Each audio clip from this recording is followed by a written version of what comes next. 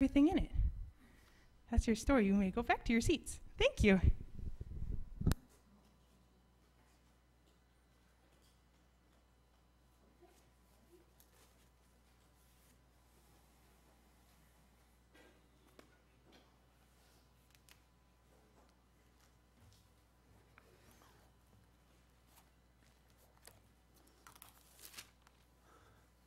Thank you, Susan. And thank you, Dave. Thank you, Dan. Thank you for everyone that's done their part. Please pray with me if you would. Father in heaven, Lord, I ask that you'd come and speak to us. And teach us the lessons you want us to know, want us to learn. I pray that you would be honored. I pray that your name would be praised. Give us receptive hearts and ears to listen and to apply it to our own lives, we pray. I ask this in Jesus' name. Amen.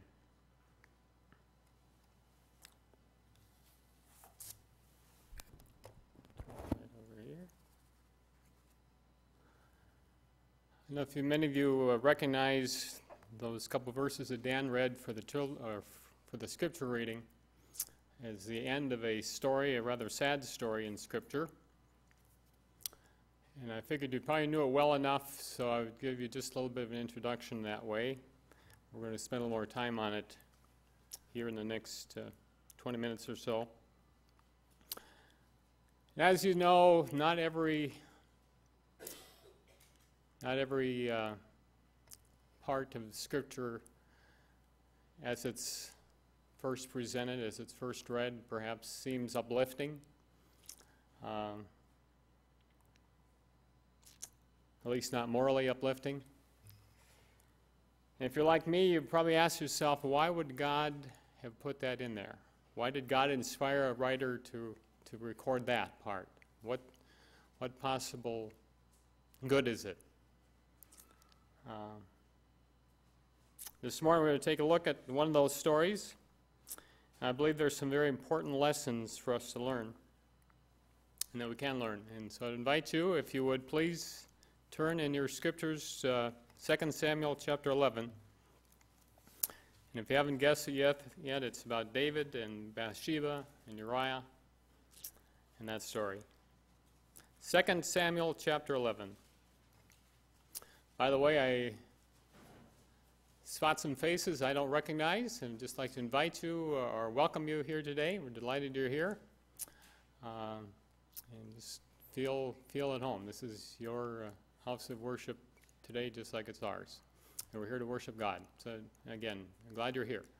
Please stay for dinner afterwards as well. There's always plenty. 2 Samuel chapter 11. And I'm going to read, and I might throw in a comment or two, so keep watching so you don't get a leg pulled out from under you, okay? I've been known to do that. It came to pass in the spring of the year, at the time when kings go out to battle. I highlighted that because that's kind of an important detail. That David sent Joab and his servants with him and all Israel, and they destroyed the people of Ammon, and they besieged Rabbah. But David remained in Jerusalem. I highlighted that as well. We'll come back to that in a little bit. Then it happened one evening that David arose from his bed and walked on the roof of the king's house. Now typically a city at that time was built in a side hill. And so some of the buildings and perhaps the palace or the king's house was a little higher. And so if he's going to walk on his roof, he could overlook several houses or the city. And as he looked over his city that evening, he spotted a woman taking a bath on her roof. It says that the woman is very beautiful to behold. So David sent and inquired about the woman. Someone said, "Is this not Bathsheba, the daughter of Eliam, the wife of Uriah the Hittite?" Now David was married, already. He was already married. In fact, he had more than one wife. I'd have to double check how many he had, but he had multiple wives at this point. The fact that someone knew that this was a wife of someone else should have been a red flag for David, if there hadn't been some red flags already. Back to our story. Then David sent messengers and took her, and she came to him, and he lay with her, for she was cleansed from her impurity, and she returned to her house. And the woman conceived, so she sent and told David and said, I am with child. Well, David put his thinking cap on. So verse 6, he said, David sent to Joab, Joab would be the commander, saying, send me Uriah the Hittite. Joab sent Uriah to David. By the way, Uriah, he's always referred to as Uriah the Hittite. He was from another background, in other words, perhaps the Hittites had been conquered or whatever, but Uriah had joined forces. In fact, Uriah had joined faiths, the same faith as David, but he wasn't raised that way. And to me, it adds some character to the story, or perhaps some sadness to the story.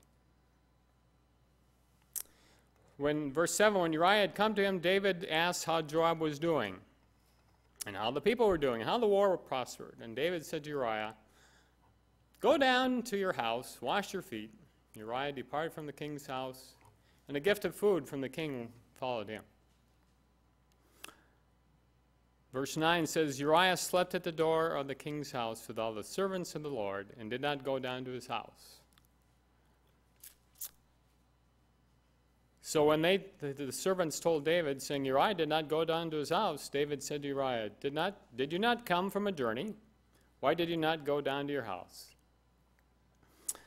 Uriah said to David, before we get that far, let's continue. Verse 11, Uriah said to David, look, he didn't say look, but this is what Uriah is thinking. The ark and Israel and Judah are dwelling in tents.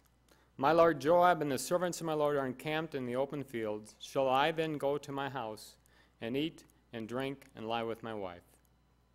As you live, and as your soul lives, I will not do this thing.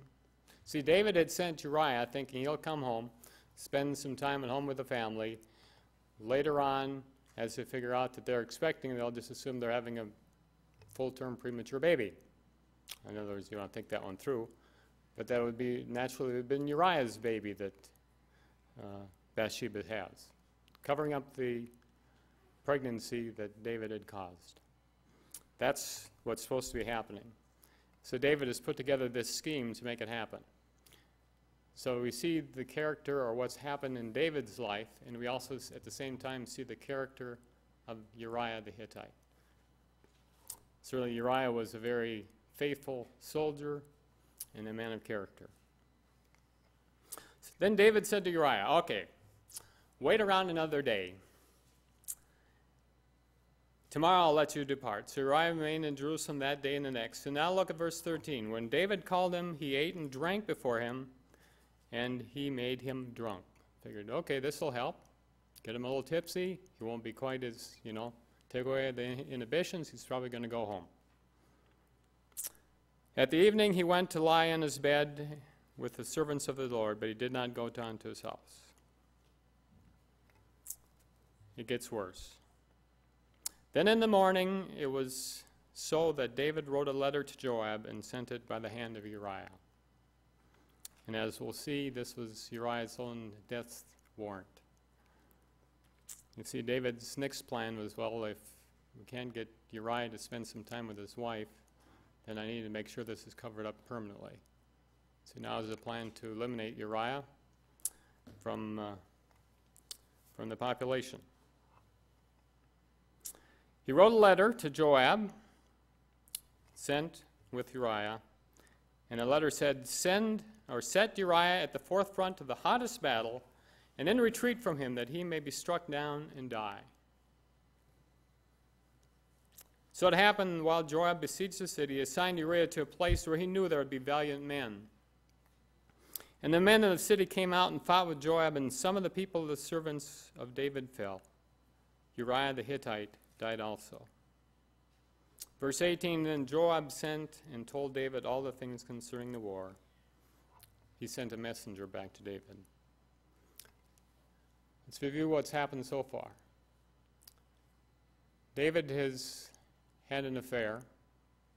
He then set out to cover the affair by deception.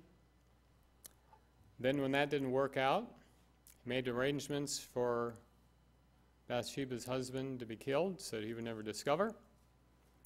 In the process, Uriah is killed, as well as some other collateral damage. There were other people killed as well.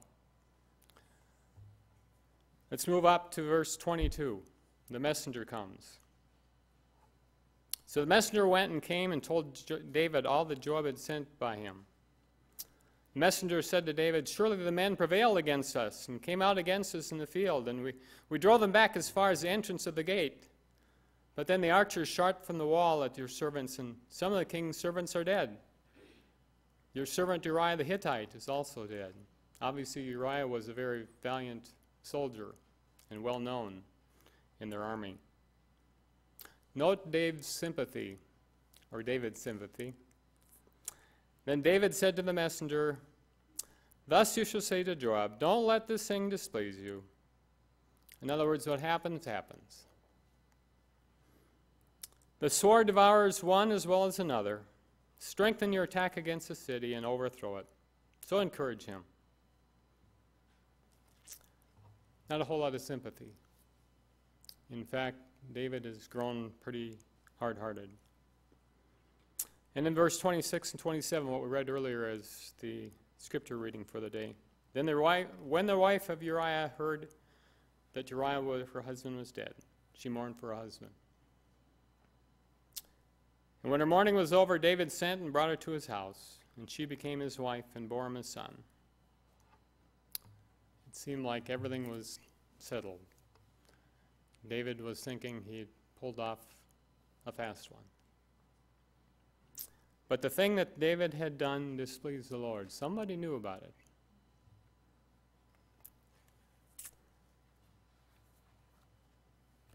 Let's take a little, analyze this a little bit. And we'll be coming back to our story in a little bit. The question is, what lessons can we learn from this very sad chapter in David's life? Another question might be, how did this ever happen in David's life? I mean, David, this man of God. Or more important, how do I make sure that something like this doesn't happen in my life? And I think it's relevant for us today. In fact, I'd like to share a couple of texts. Now, I wrote down all my texts, but I would invite you to just jot down in your notes. If you want to follow along from Scripture, please do. If you're a fast turner, my fingers are a little slower than they used to be. But 1 Corinthians 10, verse 11 tells us that all these things were written, or they happened to them as examples. And they are written for our admonition, or in other words, our warning, or our attention. Maybe to wake us up. Upon who the ends of the ages have come. And I believe that's talking about you and I today. I think we're close to the end of the ages, are we not? Verse 12 says, "Therefore let him who thinks he stands take heed lest he fall." How do we take heed? I got 4 points, and these 4 points aren't original with me, but I heard them one day on the radio, and I thought, that's pretty good thinking. And then I added some things to them. So I can't take full credit. But I think it's very relevant, and I'd like to throw them out. And again, you may want to jot these down. Number 1, how do we take heed? To acknowledge our vulnerability. That's too big for me to think of. But to acknowledge the fact that maybe we are vulnerable as well. Don't ever tell yourself, it could never happen to me. You know, a young missionary was confiding in a very godly older gentleman who had been a mentor to him. He was talking about some personal issues, personal struggles. And then the young missionary asked this older gentleman, "How old were you when you finally gained victory over lust?" Well, the 86-year-old gentleman replied, he thought about it and he said, "Hopefully when I'm 87. In other words, it's still a struggle in my life. The struggles in our life continue with us as long as we have breath, do they not? But seriously, David was a mighty, fearless leader. A man, I mean, you look up the chapters before 2 Samuel 11 and you see David having victory after victory after victory after victory. God was blessing him big time. He was a man who trusted God, a man of principle, a man after God's own heart. So let's bring him a little bit closer to our level into today.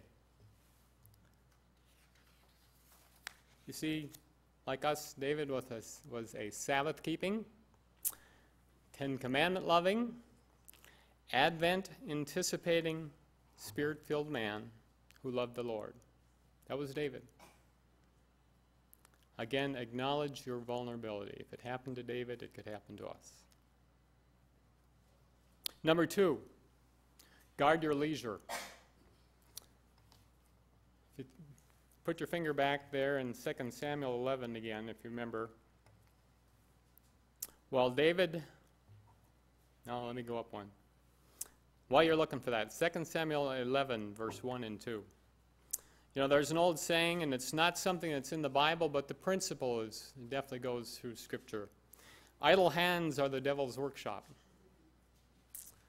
And 1 Samuel chapter 11, verse 1 and 2 talked about that it happened in the spring of the year when kings go out to battle, that David stayed home. And here is this leader who had led Israel through victory after victory after victory. If there's anyone that should have been out there, it should have been David. But David decided to stay home. And then he had some extra time, so one night he's out on his roof, and then he sees something. You know, if he'd been busy, he probably wouldn't have been there in the first place.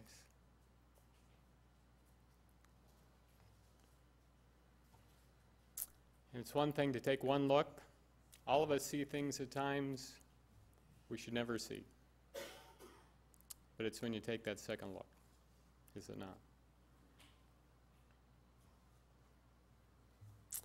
There's something to be said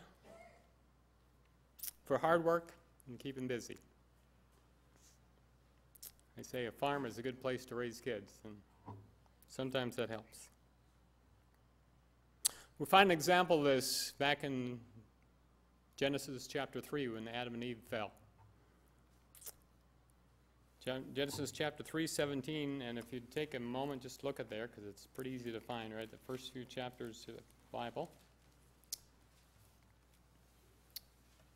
When God was announcing some of the consequences of their fall, then to Adam he said, and I'm going to just scroll down a little bit there, partway down in verse 17, halfway down, curses the ground, and what does it say? For your sake. It's not just a punishment, it's for your own good. Sometimes keeping us busy and struggling, whatever, it keeps us a little more connected with God and less time to get in trouble. So guard your leisure. Number 3, maintain accountability. Again, these are too deep for me to have thought of, so I got to give credit elsewhere. But maintain your credibility or accountability. And sometimes that may take the shape of a trusted friend. Maybe you struggle in a certain area of your life with this moral issue or that, and sometimes having someone, you know, a close friend that you can confide with and check up on each other and support each other with prayer. Sometimes maybe that's a spouse. You know, all of us have seen the cartoon perhaps of the husband who sees something he shouldn't, takes a second look, and his wife is there with a frying pan going over the head. And we laugh, but the principle is an all right principle, all right? So maintain accountability by having someone that helps watch with you. Another point that I think to maintain accountability is to fill your mind with Scripture. I'll give you a few. Most of these you recognize. Thy word I have hidden in my heart that I may not sin against thee. Psalm 119, verse 11. How about Psalm 101, verse 3? I will set nothing wicked before my eyes. Or Philippians 4, verse 8, whatsoever things are true, whatsoever things are noble, whatsoever things are just, whatsoever things are pure, whatsoever things are lovely, whatsoever things is of good report. If there's any virtue, if there's anything praiseworthy, meditate on these things. See, we should regularly ask ourselves, am I applying these principles of these scriptures and others as well to my daily life? How about, are we applying it in the things I read, or the music we listen to, or your internet time, or your television shows, your movies, your recreation, or whatever else we allow our minds to dwell upon? What if David had been applying those things in his life that night? Even if he had been home, if he'd been meditating on God's word. I wonder if the results would have been the same. I think not. Here's one I mentioned in Sabbath school this morning. You hear this text perhaps at Christmas time. Luke chapter 2, verse 49 is kind of the end of that story about when Jesus was 12 years old. And his parents, let me find that myself. Luke 12:49. I invite you to take a look at that. And again, I invite you to be like a Berean Baptist this morning and make sure I'm telling it to you straight. The Bereans in Scripture, you know, accepted what was taught, but then they went home and studied for themselves, made sure. Luke 2, verse 49. Remember, his parents had brought them for Passover, or brought Jesus for Passover. And then they'd gone back, and they just assumed Jesus was somewhere in the crowd, maybe visiting with some friends. And they went a full day's journey and discovered that Jesus was not with them. And then they panicked and turned back, ran back to Jerusalem 2 days before they found him, and then they found him teaching in the temple.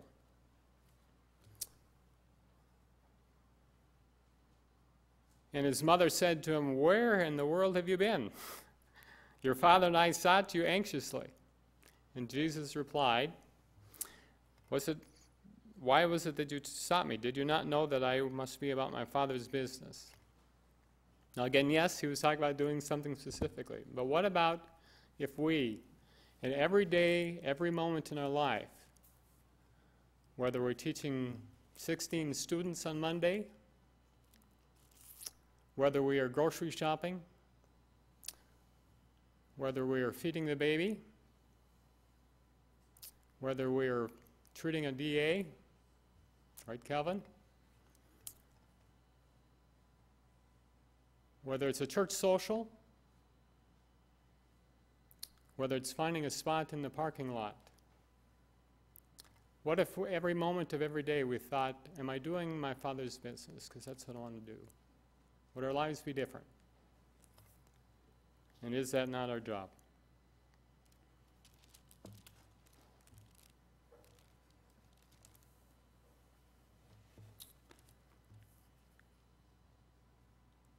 Yes, we're called to maintain our accountability. Number 4, we should, if we've made it through those 3, and we're still debating, I think we should rehearse the consequences.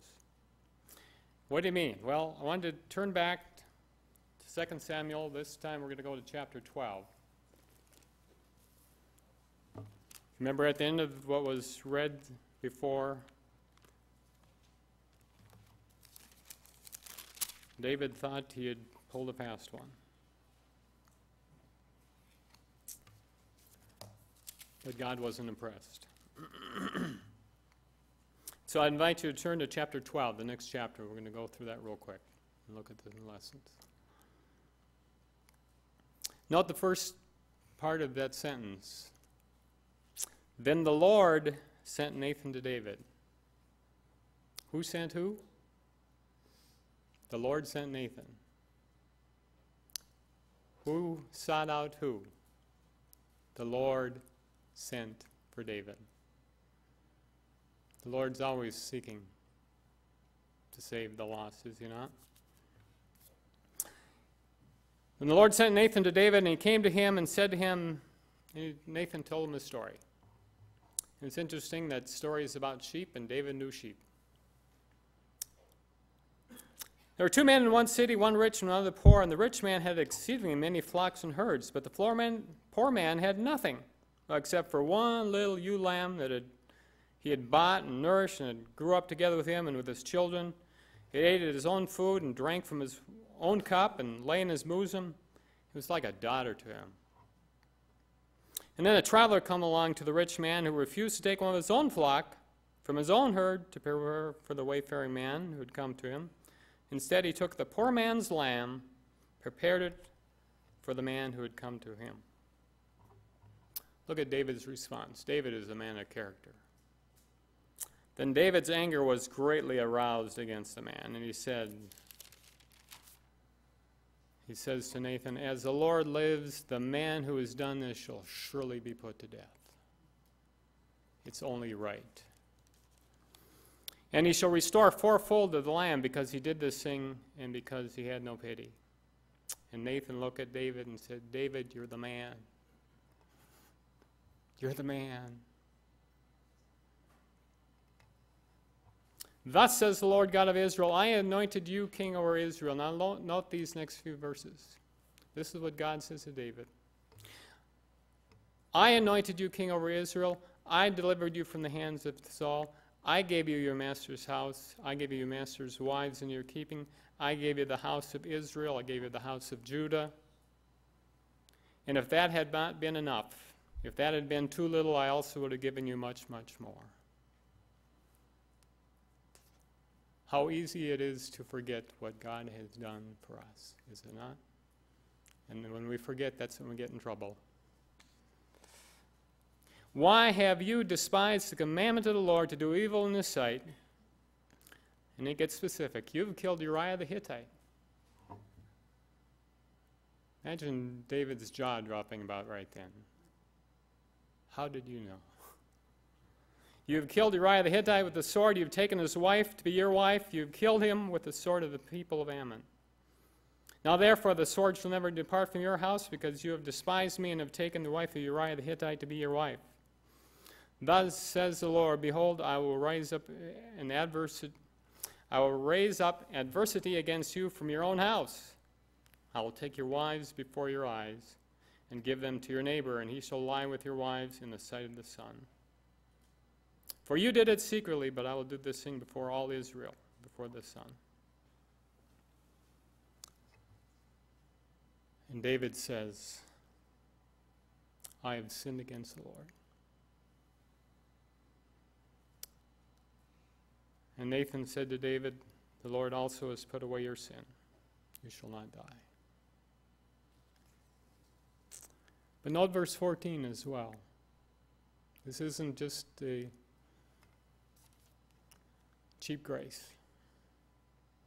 There's always consequences. Because of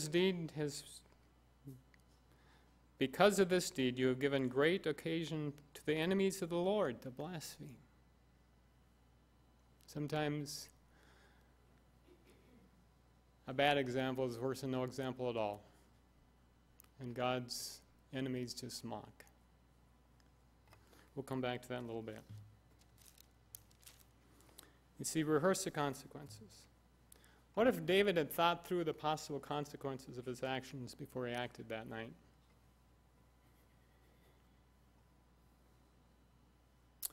You know, sin promises freedom, but it always enslaves. Every time. It offers fulfillment, but it always leaves us empty. There's guilt, there's shame, and then there's collateral damage. In this particular story, eventually they lose their child. Uriah is killed. Other servants of David are killed. All because of the things that started as just a thought in David's mind. Or maybe I should say, because he didn't think. There's broken relationships. There's broken families. Romans 6:23 says the wages of sin is death. I used to think that was just a rule that God decided because God was bigger than everyone else. And I was okay with that, because God is bigger than everyone else. But I think that's just a statement from God. God is saying, sin destroys. Sin tears apart. Sin ruins every time. God hates sin because it ruins people. It ruins lives. And ultimately, God's character suffers in the process. So to review, how do we take heed? We acknowledge our vulnerability. We guard our leisure. We remain accountable. And rehearse the consequences. But there's more to this story. See, it always, even the sad stories in Scripture have good endings. At least most of the time. There's a good ending here. Oh, not that David wouldn't have changed some things if he couldn't. But I'd invite you to take a look a little further.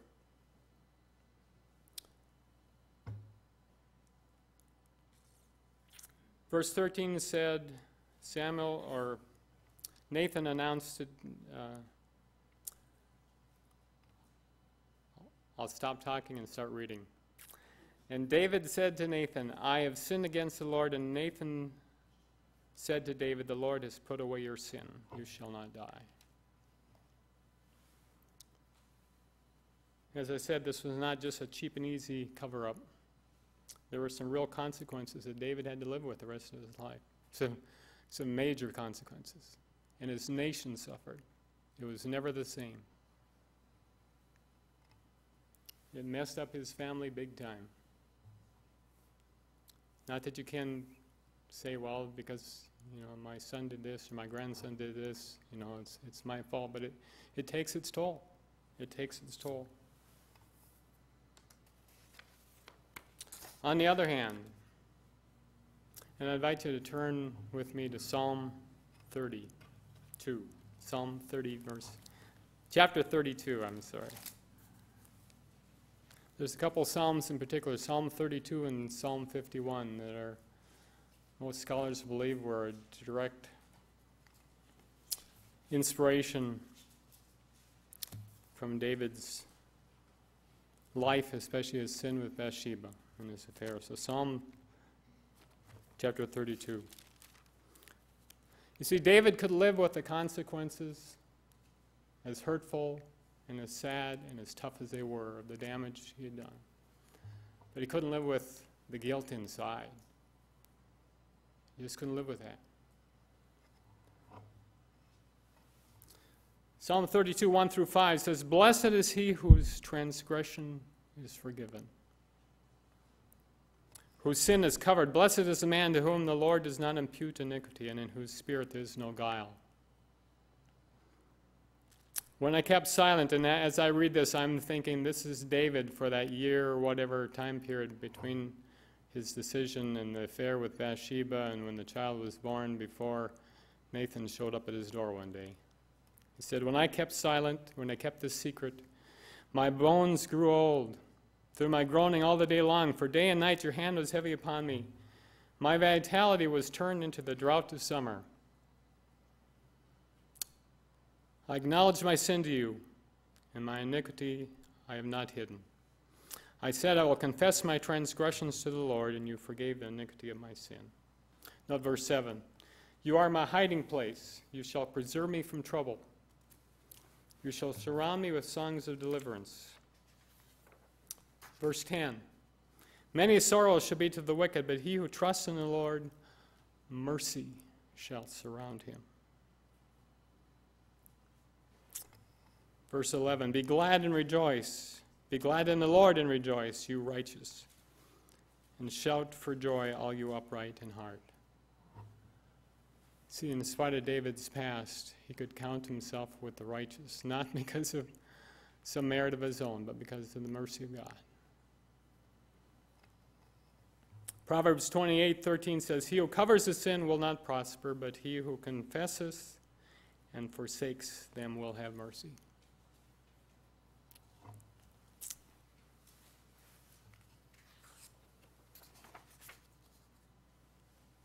You know, many of us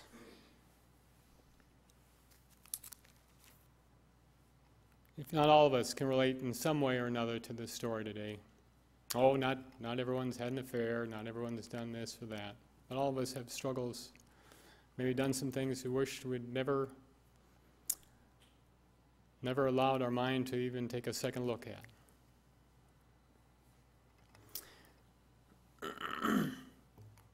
You know, we live in a broken world, and our bumps and bruises from our own mistakes is something we live with. Perhaps there is someone listening today with some struggle, some sin, and maybe on the outside you look okay, but inside you feel rotten to the core like David did. You know, maybe because it's not known, the enemies of the Lord aren't mocking God, but you know as well as I do that when you're feeling that way and you have guilt inside, that your ministry or your influence for good to other people is at best crippled. You know, as the mechanic says, you're hitting on 5 out of 8, and those 5 are weak. You know. In a special way today, as I look at these verses, I want to offer to you their forgiveness and cleansing, restoration that Jesus Christ longs to give to you today. I invite you to pray with me. I'm praying from Psalm 51, some of my favorite verses. Verse 10 through 12, "Create in me a clean heart, O God, and renew a steadfast spirit within me. Cast me not away from your presence, and take not your Holy Spirit from me. Restore to me the joy of your salvation, and uphold me with your free spirit." In Jesus' name we pray. Amen.